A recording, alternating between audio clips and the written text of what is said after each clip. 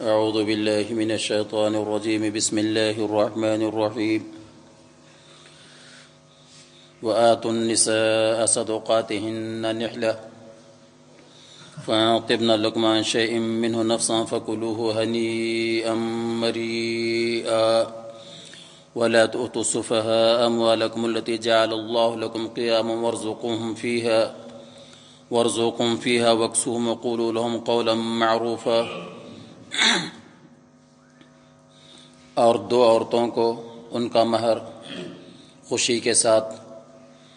پھر اگر وہ اس میں سے کچھ چھوڑ دیں یعنی تم کو دے دیں اپنی خوشی سے تو اس کو کھاؤ مزے کے ساتھ، اور مت پکڑا دو یعنی مت دو بے عقلوں کو اپنا مال جن کو اللہ نے تمہارے لیے ان کا نگراں بنایا،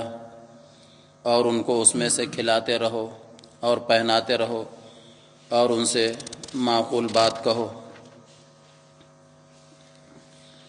یعنی جن عورتوں سے نکاح کرو ان کے مہر خوش دلی اور رغبت کے ساتھ خود ادا کرو،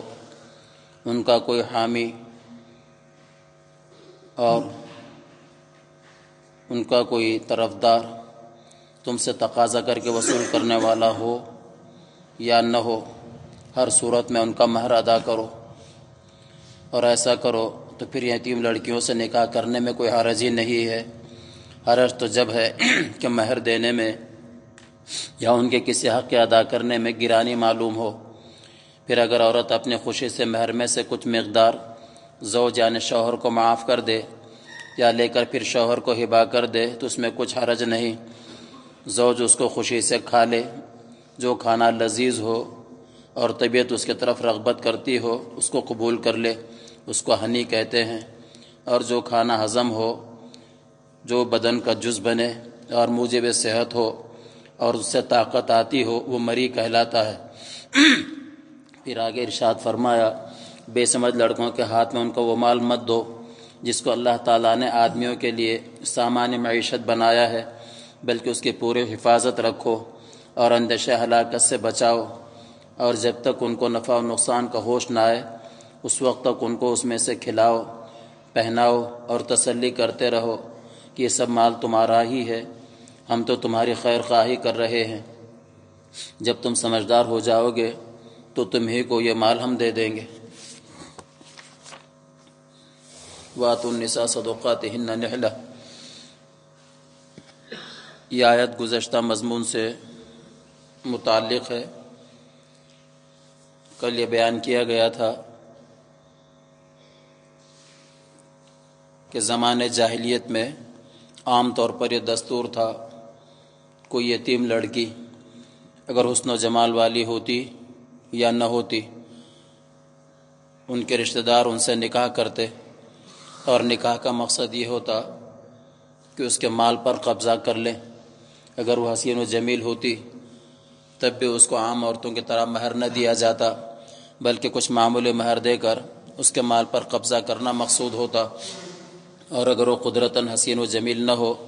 تب بھی اس سے نکاح کرتے، اور مقصد یہ تھا کہ کسی اور کے نکاح میں چلی جاوے تو پھر یہ مال بھی اسی کو ملے گا، غرض یہ کہ گھوم پھر کر مال کا چکر تھا، جیسا کہ حضرت عائشہ رضی اللہ تعالیٰ عنہ کے حدیث سے گزشتہ کل نقل کیا گیا۔ تو اسی کے بارے میں اللہ تعالیٰ فرماتے ہیں کہ اگر تم یتیم لڑکیوں میں انصاف نہ کر سکو تو ان کو چھوڑ کر دیگر عورتوں سے نکاح کرو، اور اگر تمہیں اس بات کا ڈر ہے کہ تم ایک سے زیادہ عورتوں میں انصاف نہ کر سکو گے تو فواحدۃ او ما ملکت ایمانکم، ایک عورت ہی کافی ہے، یا پھر اپنے باندیوں سے اپنی خواہش کو پورا کرو۔ اور یہ بتلا دیا گیا تھا کہ اب اس طرح کے باندیوں کا پوری دنیا میں کہیں تصور نہیں ہے۔ ذالک ادنیٰ اللہ تعولوا، یہ اس بات کی امید ہے کہ ایسا کرو گے تو تم ایک طرف جھک کر نہ رہو گے۔ اب اسی کے ضمن میں بیان فرمایا کہ تم عورتوں کو ان کا مہر خوشی کے ساتھ دے دو۔ چنانچہ نکاح میں ایک تو دو گواہ ہوتے ہیں، ایجاب و قبول ہوتا ہے اور مہر ہوتا ہے۔ اگر کسی وجہ سے مہر متعین کرنے کی نوبت نہ آئے، فقہاء نے لکھا ہے کہ مہر مثل واجب ہوگا، اور مہر مثل کا مطلب یہ ہے کہ جس لڑکے سے نکاح کر رہے ہیں اور کسی وجہ سے مہر متعین کرنے کی نوبت نہیں آئی یا بھول گئے، تو اس عورت کے خاندان کے جو عام عورتیں ہیں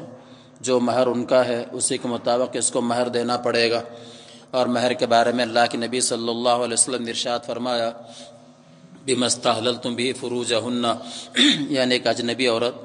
تمہارے لیے اللہ کے قانون کے مطابق اس مہر کی وجہ سے حلال ہوئی ہے۔ اب اس سے اندازہ لگائیے کہ مہر کی وجہ سے جب ایک اجنبی عورت حلال ہوتی ہے تو اس کا ادا کرنا کتنا ضروری ہوا۔ یہ ہمارے اکھنڈ بھارت کی بیماری ہے کہ مہر کو ادھار رکھا جاتا ہے، حتیٰ کہ آدھا درجن بچے ہو جاتے ہیں لیکن پھر بھی مہر ادھار، حالانکہ مہر نقد ہونا چاہیے۔ اور اب تو بعض مقامات پر یہ بھی آپ نے سنا یا دیکھا ہوگا کہ مہر کو ہمارے علاقے میں کھٹی کہتے ہیں، پتہ نہیں کہاں سے انہوں نے اصطلاح گھڑ لی۔ کھٹی کا مطلب یہ ہے کہ ایسا تگڑا مہر رکھو کہ وہ اس کو طلاق ہی نہ دے سکے، حالانکہ طلاق سے مہر کا کوئی تعلق ہی نہیں ہے، بلکہ مہر تو وہ ہے جو اس مجلس میں اس کو نقد ادا کیا جائے۔ بلکہ بعض لوگ تو یہ کہتے ہیں کہ جو لکھنا ہے لکھو، لینا ہے کیا دینا ہے۔ حدیث میں فرمایا گیا کہ مہر کی وہ مقدار کہ جس کے لکھتے ہوئے ہی یا طے کرتے ہوئے نیت نہ ہو کہ اس کو دینا ہی نہیں ہے، قیامت کے دن یہ رشتہ ازدواج نہیں ہوگا، میاں بیوی کا رشتہ نہیں ہوگا، بلکہ زانی کی حالت میں اٹھائے جائیں گے۔ اور عام طور پر یہ بھی آپ نے دیکھا ہوگا کہ جب بیچارہ بوڑھا مر جاتا ہے، زندگی بھر مہر اس نے ادا نہیں کیا، تو اس کے انتقال کے بعد کچھ بوڑھی عورتیں اس کو پکڑ کر اس کے جنازے پر لاتی ہیں اور کہتے ہیں کہ کہو میں نے اللہ اور اس کے رسول کے لیے اس کا مہر معاف کیا۔ یہ کتنی بے وقوفی ہے کہ مہر نہ یا اللہ کا حق ہے نہ اس کے رسول کا حق ہے، بلکہ تو اس عورت کا حق ہے جس کے ساتھ اس نے نکاح کیا تھا۔ اب بیچاری وہ تو شدت غم میں ہوتی ہے، مجمع کا دباؤ بھی سامنے ہوتا ہے، وہ روتے دھوتے کہتی ہے کہ میں نے اللہ اور اس کے رسول کے لیے مہر معاف کیا۔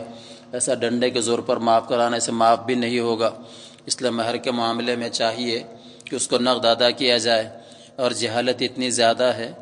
کہ اگر کوئی شخص مہر دینے لگتا ہے تو عورتیں روتی ہیں اور یہ سمجھتے ہیں کہ شاید یہ مہر دے کر مجھ کو اپنے نکاح سے نکال دے گا، حالانکہ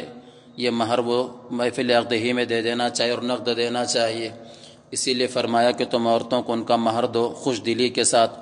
ہاں اب وہ قبول کرنے کے بعد یوں کہے کہ میں نے اپنے طرف سے یہ 11,000 میں سے 2,000 روپے آپ کو بطور ہدیہ کے دے دیے تو اس کو قبول کر لو، یہ تمہارے لیے جائز ہے۔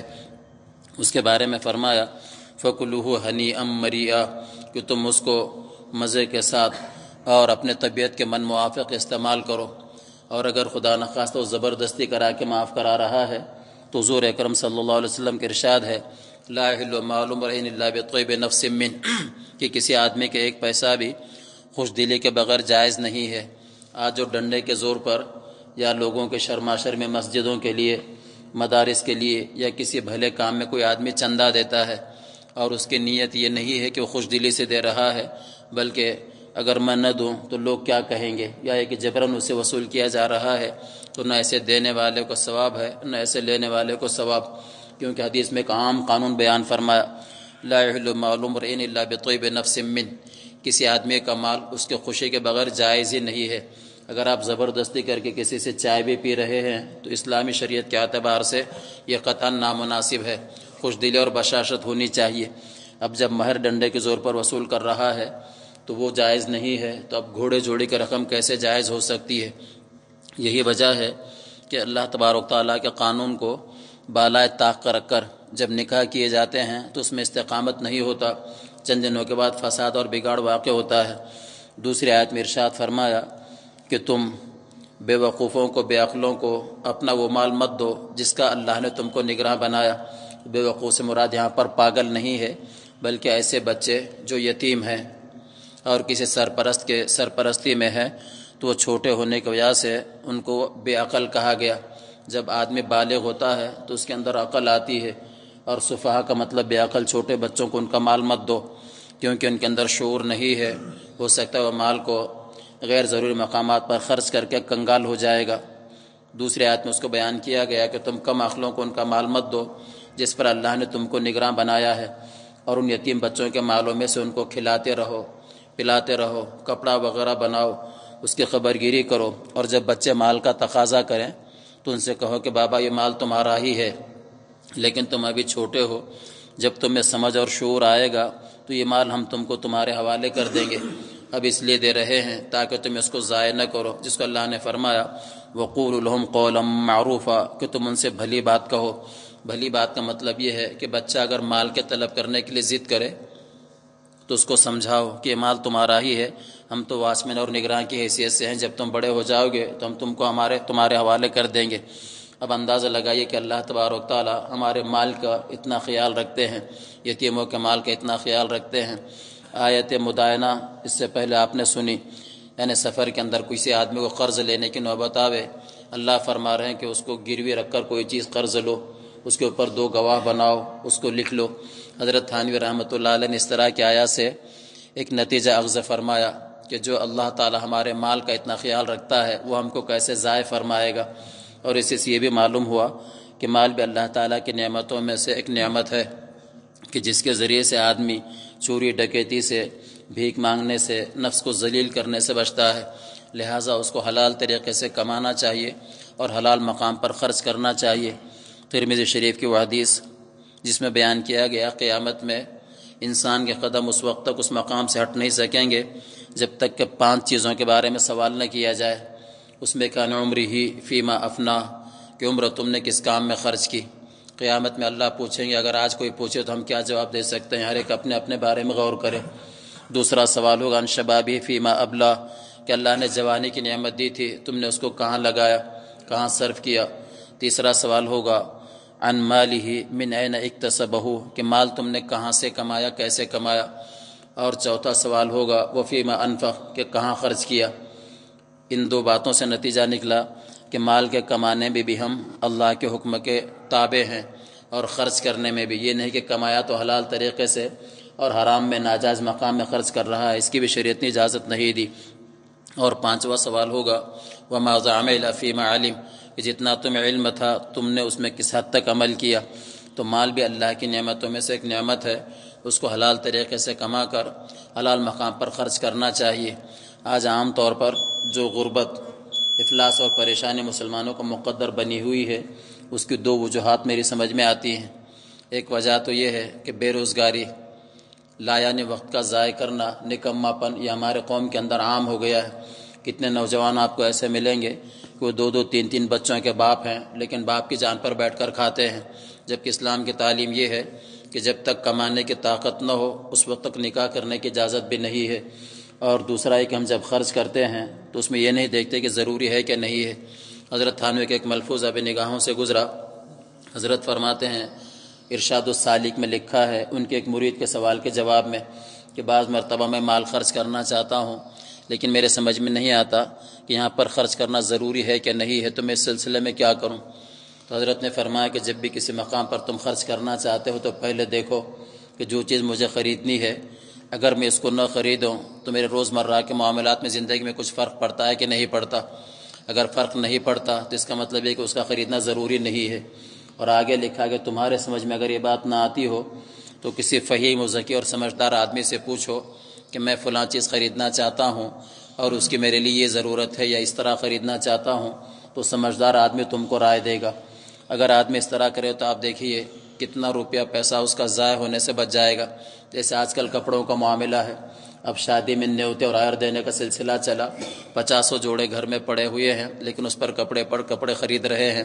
اور اس کی کوئی ضرورت نہیں ہے۔ گھر میں سامان ہے، غیر ضروری ہے، بس شوق کے طور پر خریدا جا رہا ہے۔ ایک مثال ہے، اس کو ہم زیر نظر رکھیں تو پتہ چلے گا کہ مال کا ایک بہت بڑا حصہ ہمارا ضائع ہوتا ہے، اور اللہ تبارک تعالیٰ اس کی خبر گیری بھی کرنے کی توفیق عطا فرماتے ہیں۔ لہٰذا مذہب اسلام ایسا نہیں ہے جس نے صرف عبادات کے حد تک ہماری رہبری کی ہو، بلکہ زندگی کے معاملات اور معاشرت میں بھی رہبری کرتا ہے۔ اللہ اس کو سمجھنے اور اس کے مطابق زندگی گزارنے کی توفیق نصیب فرماوے۔ سبحان اللہ و بحمدہ، سبحانک اللہم و بحمدک، ونشہد ان لا الہ الا انت، نستغفرک و نتوب الیک۔